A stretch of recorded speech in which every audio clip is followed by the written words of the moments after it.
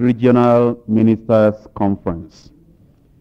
We have appreciated and enjoyed the fellowship of all the ministers from all the various churches and denominations.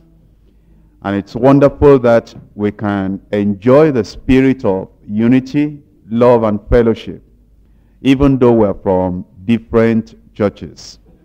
And it's wonderful that we realize that it's the blood of Jesus Christ and his sacrifice that has joined us together. And there is nothing stronger than that can pull us apart. And we believe that the principles we have shared together at this time will make the church of Jesus Christ to grow. And as we're all going back to our various churches, the same God that has helped a number of us will help everyone in Jesus' name. Amen.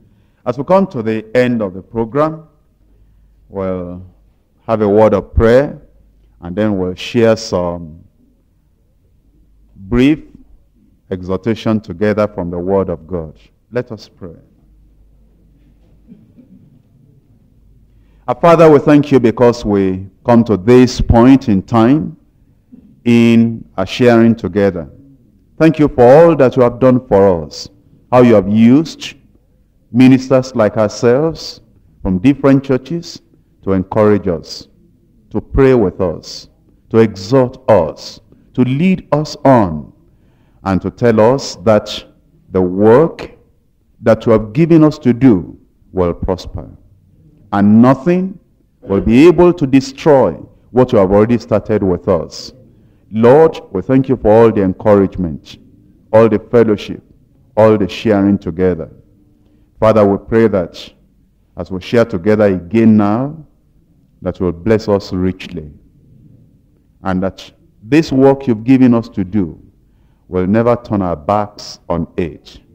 But this work will progress and will go from one level of success to higher levels of success. Use us more than ever before. Lord, not only in our churches, we pray that you will use us for other ministers that are not here too. That we, without any attitude of selfishness, will be able to share these same principles with other ministers so that their churches too will grow, so that they will glorify you more, edify the body of Christ more, and have more satisfaction that they are pleasing you more than ever before. Be with us, O Lord.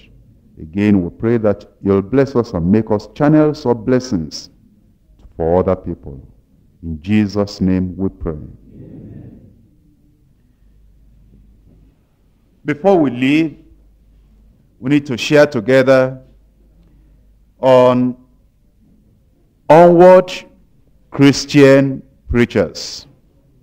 Many times we ourselves have encouraged Christians and we have told them, onward Christian soldiers marching as to battle.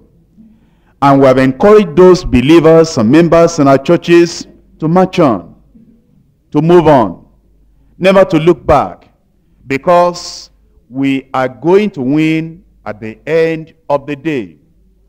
But we who are preachers, we need to tell ourselves that if there is any tool in the hands of the devil with which to bring down any minister of the gospel, it's that single tool of discouragement. That sometimes we become discouraged, and probably we might feel strange. Why am I so discouraged? But I want to tell you, discouragement is a common thing that the devil uses at different times to get us down. He makes us to look at things that are negative, and we feel that we have failed and we cannot do this thing. In fact, why should God have even chosen us to start with? And we become very sure and certain that we'll never be able to succeed. Therefore, in discouragement, we want to turn back. We've seen so many failures, and we've seen so many reasons why we shouldn't be doing this work. And the devil will blow on that thing and exaggerate that thing and say, yes, you'll never make it, therefore go back. But it's not a strange thing if it happens to you. It has happened to great men of God before us. In fact, Moses came to a time he became so discouraged and he felt he would not be able to go on. He's given his life, consecrated his life, that he will work for the Lord and he will deliver the children of Israel out of captivity. He had got started. And they were now in the wilderness. Just about the time they were to get into the land of Canaan, he chose 12 people and said, go and see the land and bring back testimony that what I have told all these people, it is true. And then they went. They came back. And he said it's true what Moses, our leader, has told us. But he didn't tell us the rest of the story. He said the land is flowing with milk and honey. He is right. He said that land is fertile. He is right. But what he didn't tell us, which is the most important thing he should have told us, is that there are giants in the land. If we get in there, one day is enough. Those giants will just tread upon us like grasshoppers, and we're not going to go in. If he wants to go in, let him go alone. Maybe he'll have 2 people that will go along with him. As for us, we're staying here. Our wives, our children, they're going to die if we follow Moses. And the people began to cry. And Moses felt, what is all this? And Caleb said, no, we're able. They said, shut up. What do you know? Joshua said, but we can do it. How do you know? You want to die? You are ready to die? Okay, those who want to die, follow him. And the people began to weep. And they said they were going to choose captain, so that they'll go back to Egypt. Discouragement had come.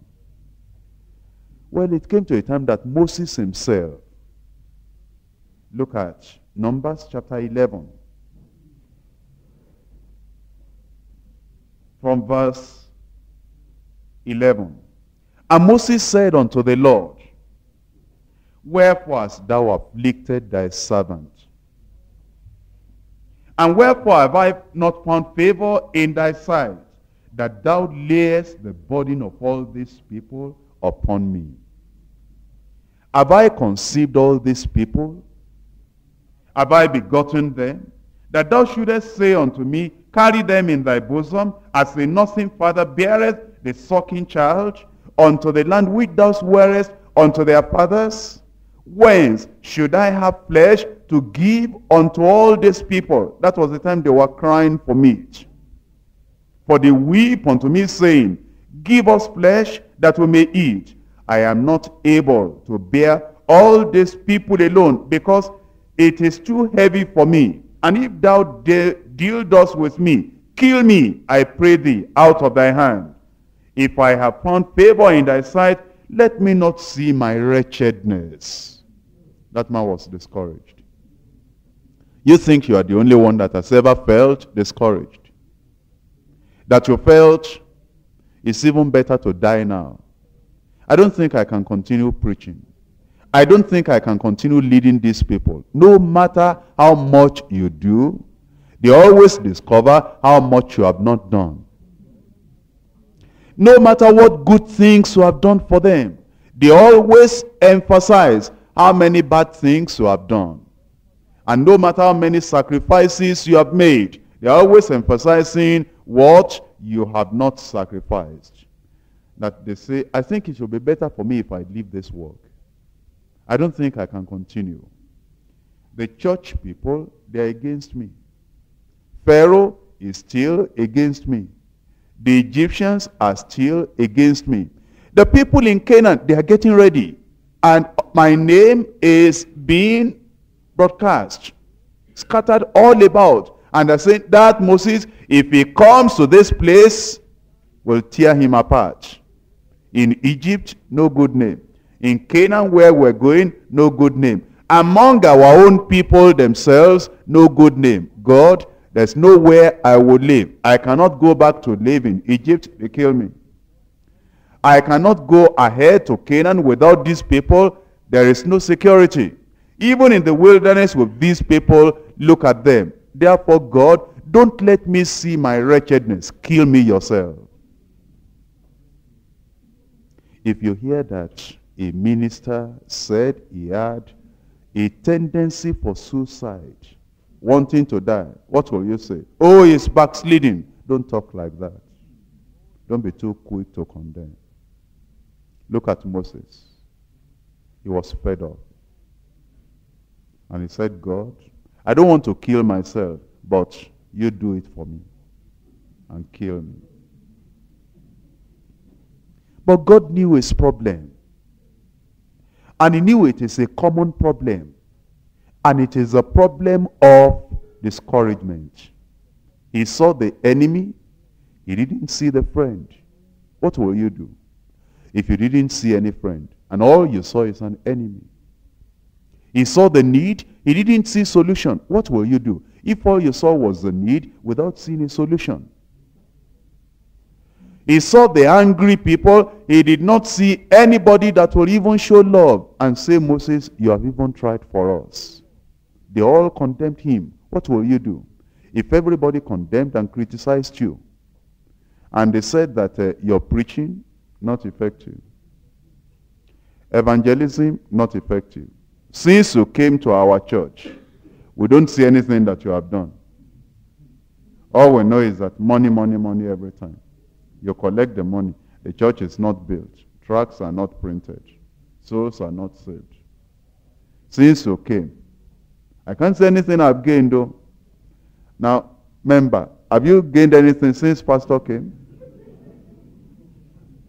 How about you? Have you gained any? We're just looking at him that he should be preaching. And you hear all that. And one day, you have 12 elders.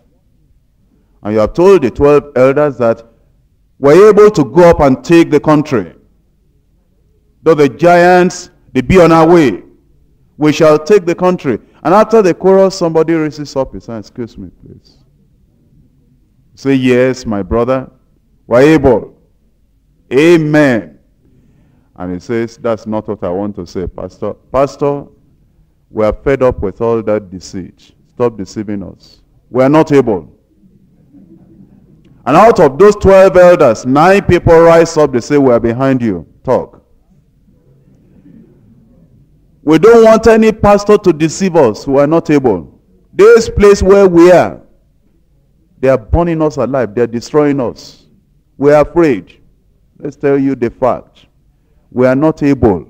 We're not doing anything. And the rest of the church, they all stand up. They say, good talk. We're not able. We're not following pastor. And only 2 people among the elders are supporting you. Those 2 people, one of the 10 people, dragged him, brought him outside, and said, stone him. You became afraid. You run out of the church and forget your Bible. That's what happened to Moses. They complained. If you ever met people that never said thank you in all their lives of 40 years, if you ever met them, come and tell me. I met them in the wilderness. They are the people that followed Moses. There was no thank you in their mouth. They never said thank you. All that Moses did, all that Moses sacrificed, he left Egypt. They could have made him king. But he forsook all that. And they never said thank you to this man. It's only after he died, they began to mourn. It's after we die, they begin to see that, Pastor was good though. After we have died and been buried. All the money they couldn't give us at the time we were working in the church, then they begin to spend for our funeral. They want to eat after we have died. That's why he was discouraged. But the point is, my brother, the next time you get discouraged, remember Moses too was discouraged. Don't feel you are strange. Anybody can get discouraged. Anybody.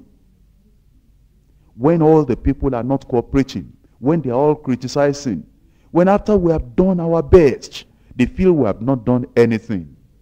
When we have sacrificed and consecrated and yielded our whole life, they talk as if we are the greatest sinners in the whole world. And they even think of stoning us. Think about it. And if Moses could get discouraged, you can get discouraged. But by the grace of God, I will show you how to handle discouragement. Because Moses handled it. He wanted to die. You know, when he talked to God and said, God, kill me. You know what that is? That's prayer.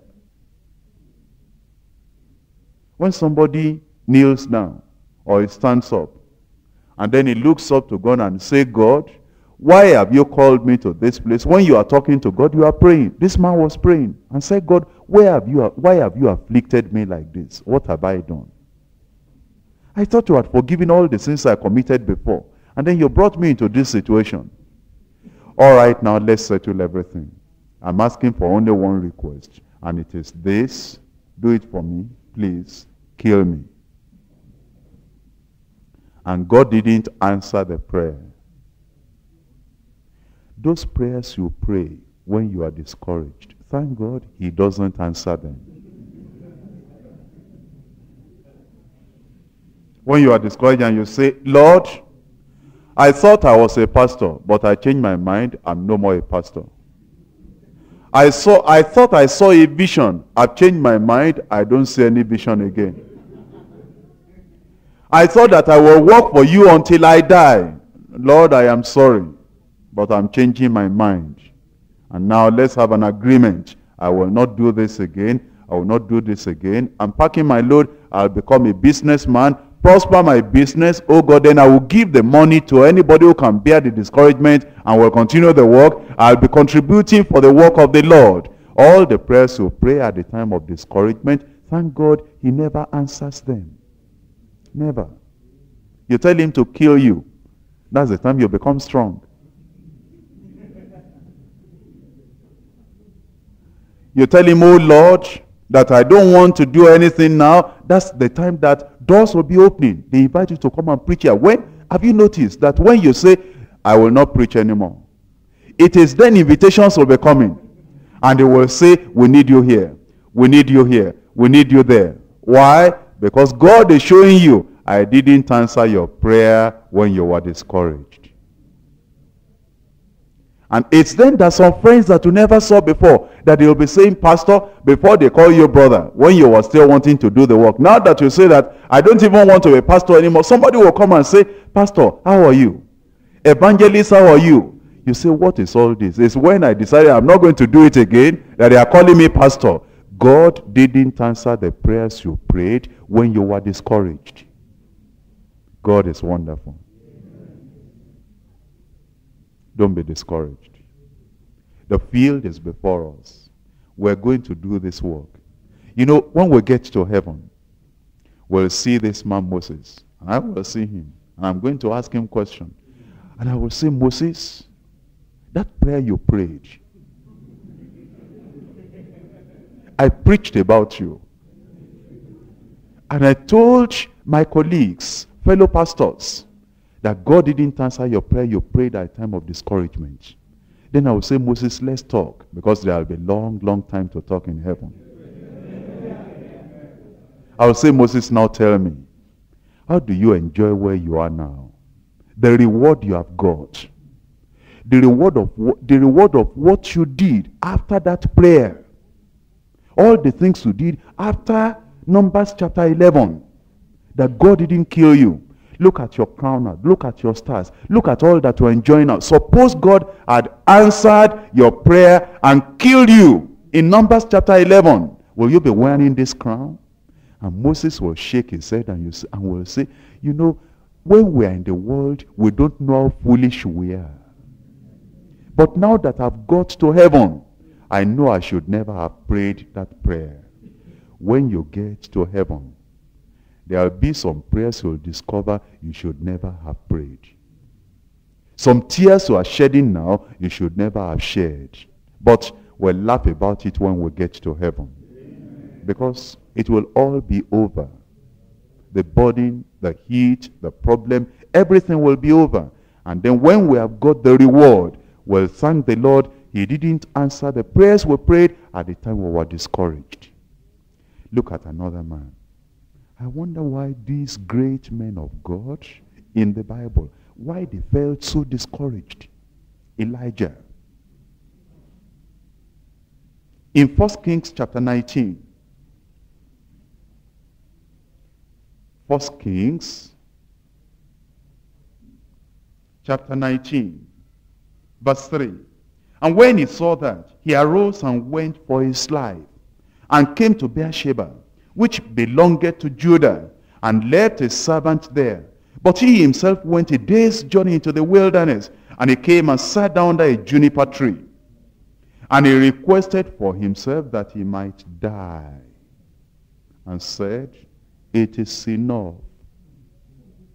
Now, O Lord, take away my life, for I am not better than my fathers. Elijah. You know, if I met Gehazi on the way, and I said, Gehazi, what are you doing there? And he says, I'm fed up. I want to die. I said, there you are. You are not consecrated. That's what we're telling you. When you get sanctified and consecrated, you'll not be sitting down there saying that you want to die. If I met Gehazi on the way and say, I want to die, I know it's because he's having a problem. If I met Judas Iscariot and I said, Judas Iscariot, what are you doing there? And he says, I want to die. I said, there you are. That's what we're telling you. Get sanctified and get consecrated. But I'm afraid when I met Elijah, I cannot accuse Elijah of not being consecrated. A man that went to the side of the river 1 year and just stayed there, a man of faith. And the raven brought the food. And then God said, now go to the widow's house. And he stayed there obeying the Lord for altogether more than 3 years. How can I say that Elijah was not consecrated? Then he brought the message to the nation and said, which one do you want to do? If you are going to follow Baal, follow Baal. If you are going to follow God, follow God. And said, this is the test. Take all your sacrifice, kill it, and put the wood. But don't put fire. The God that brings fire down, that's the God we are going to serve. And the nation said, yes, that's right. And all those Baal prophets, they cried, they prayed, they did everything. There was no fire. And Elijah, real great man of God, made fun of them and said, there you are. Cry aloud. Shake yourself. Wake that idol up. Let him bring fire. And when they couldn't do that at night, he repaired everything majestically. Very confident and very bold. After he repaired the altar, he looked up and said, God, I am your servant. Convince these people. And the fire fell. And the whole nation, they said, the Lord is God. And then he said, all these prophets of Baal, deceiving the people, he destroyed them. He wanted to purge the whole nation. He wanted national revival, national righteousness. And Jezebel heard about it. And Jezebel sent information and said, go and tell him, if I am queen, a woman, if I am queen, I don't care what Ahab the king thinks about, I'll deal with you tomorrow. And Elijah, why don't you wait for her? And call fire down. Because Elijah could do it. When the captain came with 50 people and said, man of God, they are looking for you. He said, am I a man of God? If I'm a man of God, let fire come down, destroy you and your 50. Fire came down. But when Elijah heard about Jezebel, he didn't remember the power of God. Didn't remember it was possible to call fire down. He said, Jezebel, she's looking for me. And she ran. At that time of the unrest in Kaduna State, maybe you saw a pastor that ran back home. And you are saying, you see now, They are not consecrated. They are consecrated.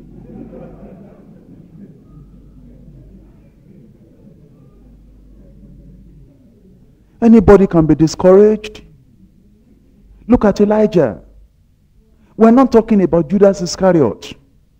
We're not talking about Gehazi. We're not talking about people that are not committed to God. We're talking about people that were on fire for God. And he ran away. And he sat under a juniper tree. And he said, God, it's enough. It's enough. Then he began to have self-pity. All I have suffered for these people. All I have done for these people. And they're looking for me now to kill me. God, come and kill me yourself. Did he mean it? If he wanted to die, why didn't he say for Jezebel to do it for him?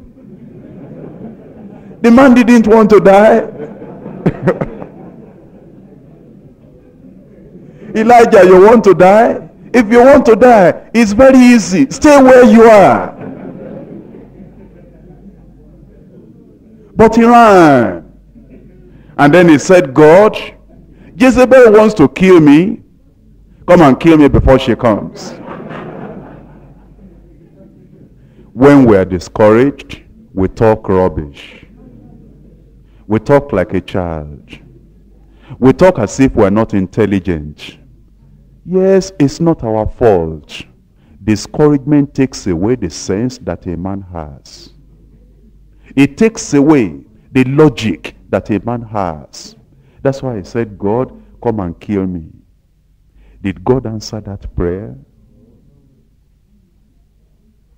In verse 5, as he lay and slept under a juniper tree, behold, then an angel touched him and said unto him, arise and eat. Look at God. A man that wanted to die. God said, angel, come. Look, at the time that Elijah was still consecrated, no problem, no discouragement, listen to me. God sent a raven to go and give him food. At the time that he was still remaining with the Lord, completely with the Lord, God said, a widow woman will feed you. At the time he was totally discouraged and said, I want to die. He didn't send a raven. He didn't send a widow woman. Sent an angel to go and feed him. At the time of a discouragement. God takes care of us when we are discouraged. Oh, you think, at the time I'm discouraged? The raven God sent before, God will not even send a raven now. Not even send a widow now. He will send an angel at the time of discouragement. He knows our nature. He knows our infirmity. He is up at the end of Mark.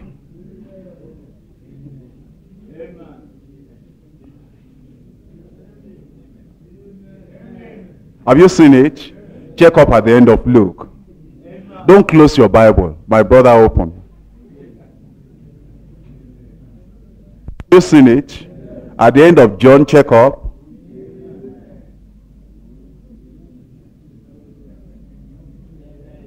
Have you seen it?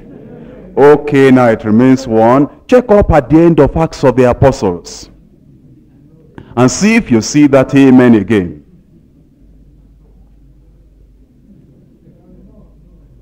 Do you see it? There is amen for the repetition.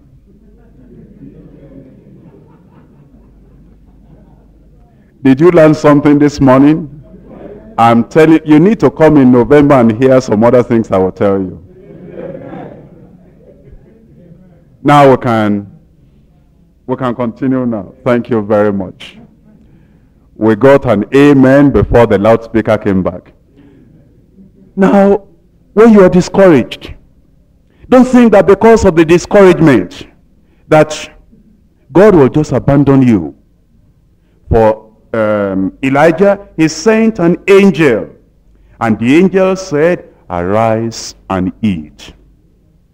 And he looked, and behold, there was a cake baking on the coals, and a cruse of water at his head.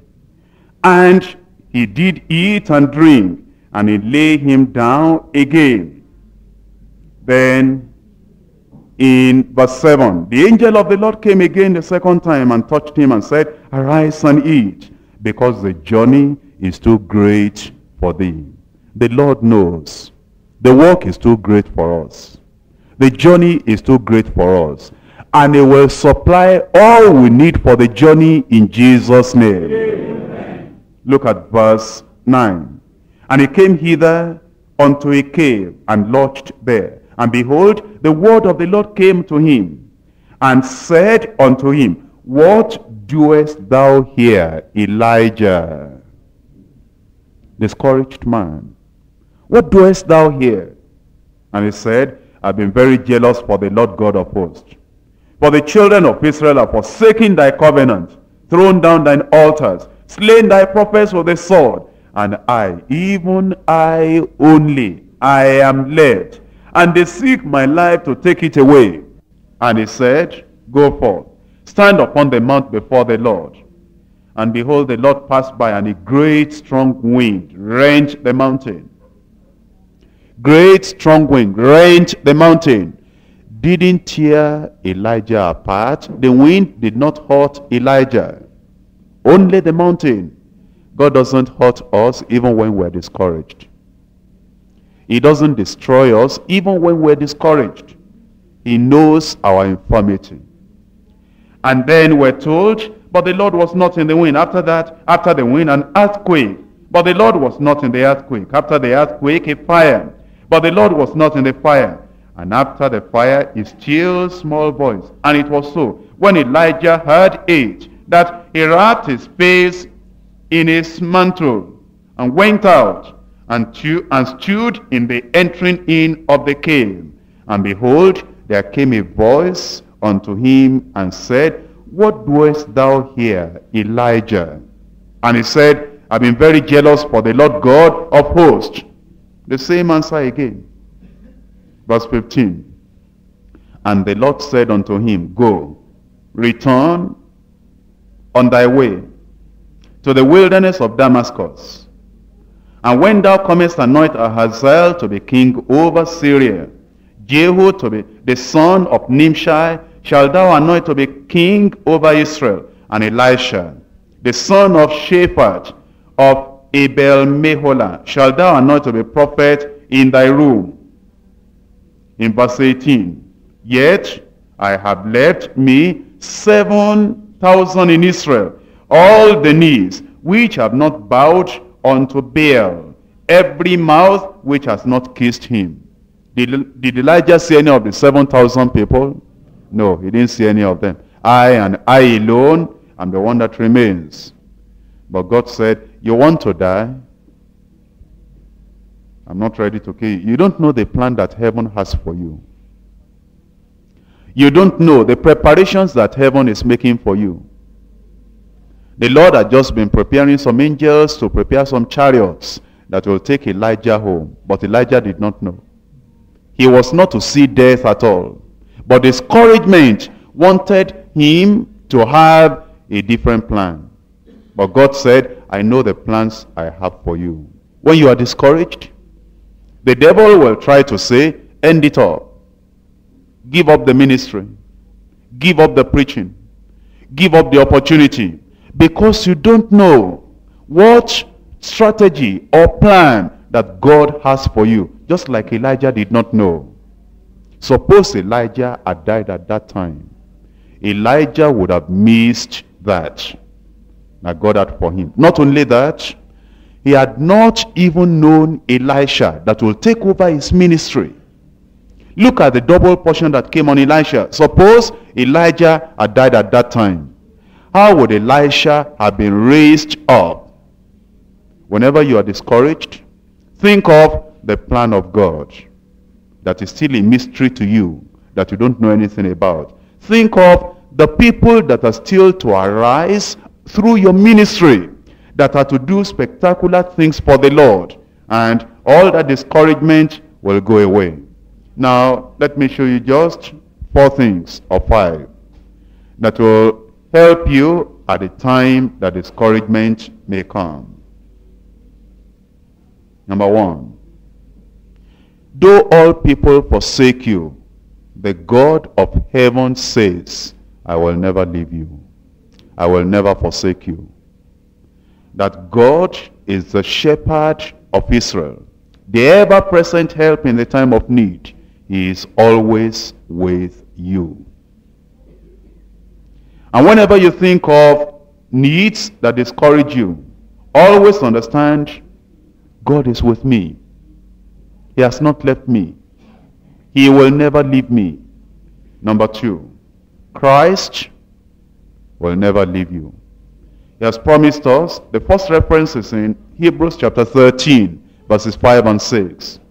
Now in Matthew chapter 28, verse 20, teaching them to observe all things whatsoever I have commanded you. And behold, lo, I am with you always, even to the end of the world. Jesus is with you. He is a shepherd. He is a savior. He is the captain of our salvation. He will never leave you. Number one, God is with you. He will protect you. He will guide you. And he will make the work to prosper in your hand. Therefore, don't be discouraged. Two, Christ himself is still with you. Now three.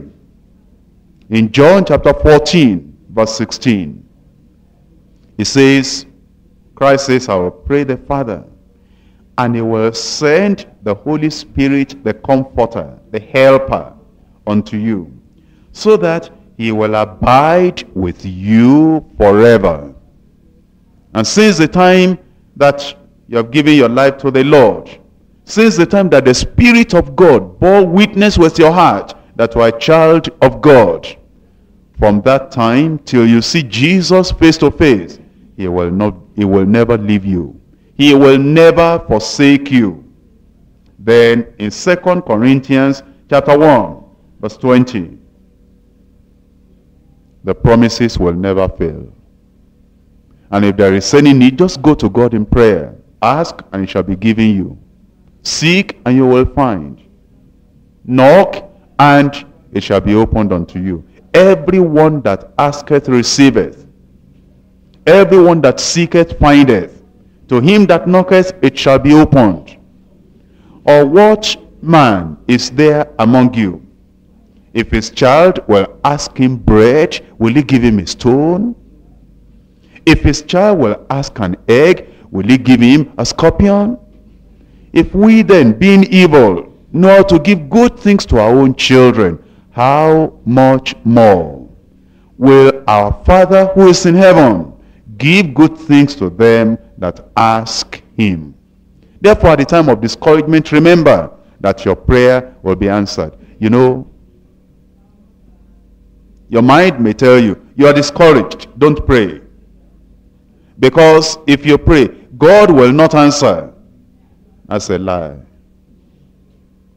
I've seen discouraged people pray in the Bible, and their prayers were answered.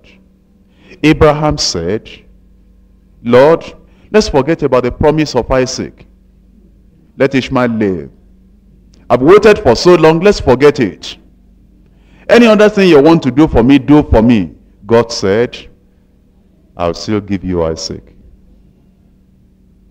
Moses said, Lord, kill me. I don't want to continue. God said, I know what you need. Select 70 men. Out of the Spirit on you, I'll put the Spirit on them. The work, you will still continue. Elijah said, it's enough. I'm not better than any of my fathers. This is the time to kill me. And God said, no, you are not ready to die yet. Your chariot is about ready, that will take you to heaven. Anna, when Peninnah, the second wife of the man, when that woman tormented her very much, she got so much discouraged that she said, I will not even eat. And was just crying and crying and crying until Eli said, drunken woman, what's the matter with you? He said, I'm not drunk. Out of the bitterness of my heart, I'm talking. Your prayer is answered. That's how Samuel came. Rachel was so discouraged and went to the husband, Jacob, and said, give me children or I die. And Jacob said, am I God who has restrained you from bearing? It was discouragement. But do you know, after that, that woman had children. God answers the prayers of those who are discouraged. And I've shown you all through the Bible. And in the New Testament, while Peter was just about to pack up, had not caught anything from last night, toiled all the night, and was packing up. And Jesus said, can I use your boat? Oh yes, you can use it. When I was using it, what good did it do me? Take it away and be using it. I'm packing my net already. And then after Jesus used the boat, he said, Peter, throw your net to that side. Said, Jesus, already I've toiled all night, I caught nothing. In any case, at thy word, even though I'm discouraged, let me try. And he caught more than he ever caught in all his fishing business. God answers the prayer of discouraged people. The next time you are discouraged, and the devil says, don't pray because you are discouraged, tell him, I will pray because I'm about to get a miracle to remove the discouragement. He will answer your prayer. And so, God is with you. Christ is with you. The Spirit of God is with you. And also, it says, the promises of God, they are with you. They will never fail. And in Psalm 34, verse 7, the angel of the Lord encampeth round about them that fear him, and delivereth them. And in the time of the discouragement of Elijah, God sent an angel. Those angels have not died yet. They're still ministering to the heirs of salvation. They're still ministering to people that may be getting discouraged. And next time you get discouraged, understand that God will never leave you. And we're going to succeed in Jesus' name. Amen. We're not going to yield to discouragement. The work he has given us to do, we shall do it until everything is finished and finalized. And we can say like Paul the apostle in 2 Timothy.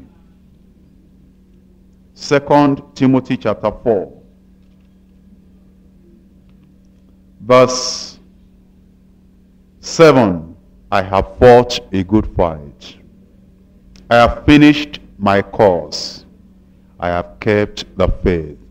I pray that every one of us will continue until the work God has given us to do, until we finish everything in Jesus' name. And then we can say, henceforth, there is laid up for me a crown of righteousness, which the Lord, the righteous judge, shall give me at that day, and not to me only, but to all them also that love is appearing.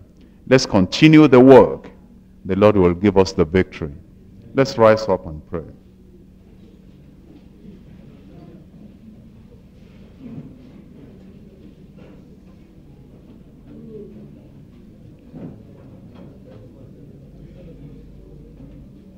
If you have been getting discouraged, tell the Lord there's no more room for discouragement.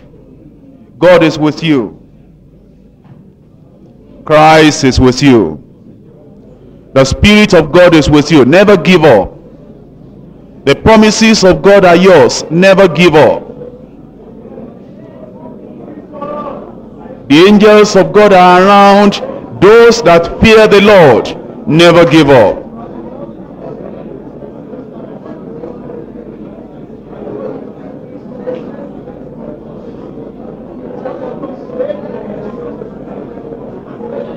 Whatever the opposition, never give up.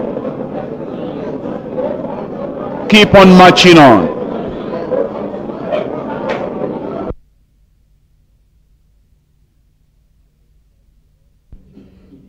Our Father, we thank you again as your word comes to us, lifting us up so that we will see things in the scriptures as examples that we will learn from so that we will have rest in you.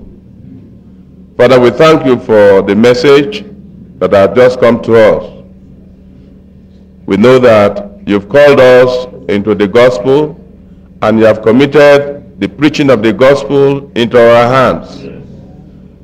Lord, We are grateful to you that today you are opening our eyes to things and people who have gone before us in this work. Father, you are reminding us that discouragement will come our way as we keep on following you, doing the work in partnership with you. But we are grateful to you that you are reminding us that you have a plan for us.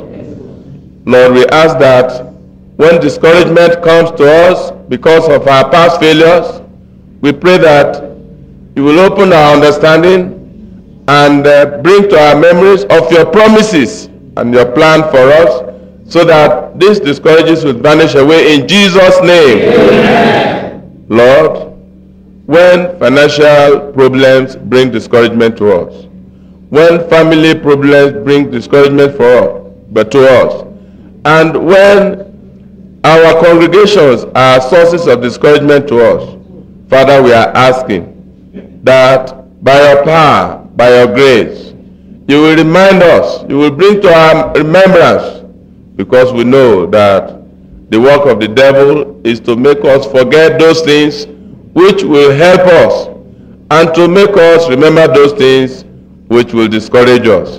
Father, we are praying that your Spirit will bring to our remembrance those things you have written concerning us, that your thoughts for us are for good and not of evil. You want to bring us to an expected end. Lord, bring these promises to our memories as discouragement comes our ways in Jesus' name. Amen. Father, we are grateful to you. We just thank you indeed. Lord, when our environment and circumstances and problems brought by man or by the devil come our way, Father, we are asking that you will remind us that you are the God of all supplies, the God that stood with Paul, you are the God that stood with Joshua, and that as you bring these things to our remembrance, Father, grant us grace to continue in this work and prosper us in it in Jesus' name. Amen. Lord, we know that the greatest thing that can happen to us as pastors is discouragement. It is not the persecution by itself. It is not the problems by themselves that will make us fall down. But discouragement, as we have heard, is your greatest weapon. Lord, we pray that you will help us as individuals in our own stations. When these discouragements come, remind us of your promises in Jesus' name. Amen. Lord, remind us that as you stood with Joshua, as you stood with Moses, and as people were discouraged, were mightily used of you to accomplish great things for you. Lord, we pray that in our own circumstances, you will remind us so that our lives will be channels of blessings to others in Jesus' name. Amen. Father, we sincerely pray that discouragement will not hinder you from using us to fulfill your purpose for our lives in this generation in Jesus' name. Amen. Father, we are asking that discouragement will not make us run away from our posts, but as faithful and honest soldiers, as obedient soldiers, we will keep our posts, what come what may, because we know that Jesus is there with us. Father, help us in such a way that the work you have committed into us in the territories we now occupy will be fulfilled according to your will in Jesus' name. Amen. As we go with us. Father, we ask that all that we have gained from this conference, we will not put it aside. We know that the devil is there to plan, but we are grateful to you, Father. Jesus is by us. Because if God be for us, who can be against us? Lord, we are asking that we will be wise and will not fall a victim to the devil, but that through your wisdom and through your mighty power and your spirit, You will help us to grow from strength to strength in Jesus' name. Amen. Lord, we are asking that all that you have taught us, all that you have shared with us, with determination, with earnestness, with wisdom, we're asking that you will help us to apply these things to our working situations in Jesus' name. Amen. Thank you for hearing us. As we go out from here, go with us. Let your protection be over us. And Lord, we pray that the desired increase in our churches, the desired growth in our churches, and the way we have promised you that we will love other pastors and that we will be channels of blessings to other pastors, Lord, we pray that we will not fail you in Jesus' name. Amen. We have promised that we will pray for the coming conference in November. We are asking that you pour upon us the spirit of prayer and supplication, even for those who are not here with us, so that when next we meet, more and more of our people will be partakers of these blessings in Jesus' name. Amen. Father, we are asking that even the venue for the next conference, you yourself will make it available, and that by your grace, we will be doing publicity for you in Jesus' name. Amen. Lord, we thank you. We bless you. Father, we just honor you and give you all the glory. Thank you because of your presence throughout this meeting. For in Jesus' name we pray. Amen. Amen.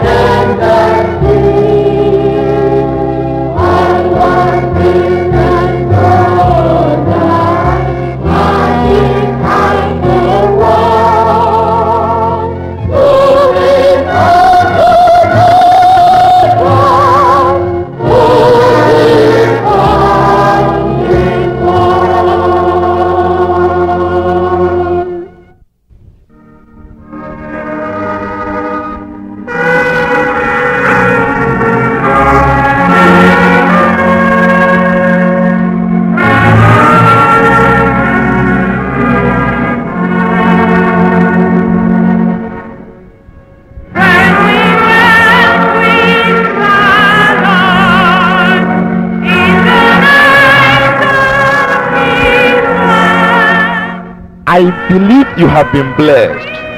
Don't let this message die. Listen to it again and pass it to others. You can get more from God at the Deeper Life Bible Church. Our headquarters is Deeper Life Bible Church, Bagada, Lagos, Nigeria. Blessed are your ears for hearing these things. We'll meet in heaven if you do them.